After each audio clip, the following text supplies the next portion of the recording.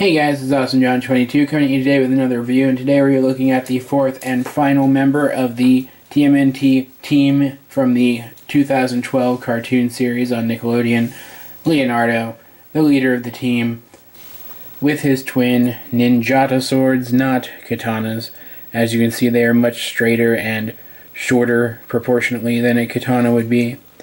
And if I'm not mistaken, one of them is actually shorter than the other, which would make it the defensive weapon rather than the offensive weapon, if I'm remembering that correctly. Which means, depending on which hand he fights with primarily, I should probably switch those out, but quite frankly, I don't really mind because they just look very, very cool. They are that pseudo silver gray, and they do fit quite nicely in the sword sheaths located on his back, which do just peg into the shell on this soft rubbery peg. At some point I do intend to glue that in because it does pop out relatively easily. And I'm going to go ahead and put his swords away for the rest of the review because they are a little loose in his hands, just like they are on his movie counterpart, ironically. Bringing him up closer to the camera, we can see he has gold buckles in his harness, just like Donnie did, and some different kind of stitching. I still believe that's stitching in his belt section of the harness. A really nice, determined face, kind of like he's crying out in defiance. Great fabric texturing on the wraps on his hands, arms, and feet, just like the others.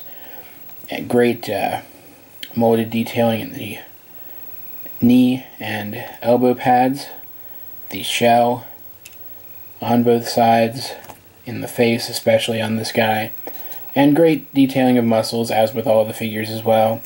He can go up and down at the shoulder, do a full 360.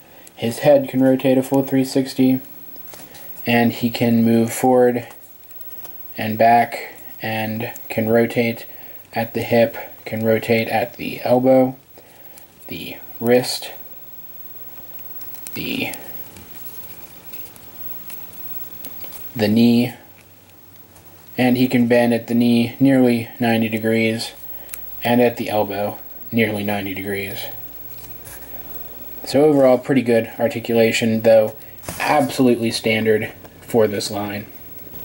And again, just like his brothers, he does kind of sport this minimalistic look that really does manage to translate the appearance of his on-screen counterpart to toy form.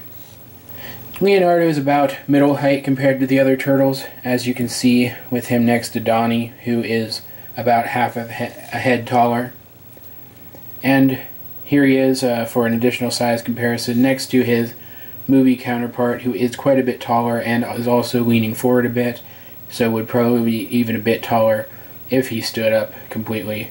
Whether or not they can stand up any straighter than this in the movies is yet to be seen. But either way, he is a bigger figure and probably a bigger character based on what we've seen in the trailers. Overall, though, Leonardo is a fantastic looking figure. He is, like the other Battle Shell figures, pretty much dead on his cartoon appearance, and I wholeheartedly recommend him. Like the other Battle Shell figures, popping open his shell does show additional weapons.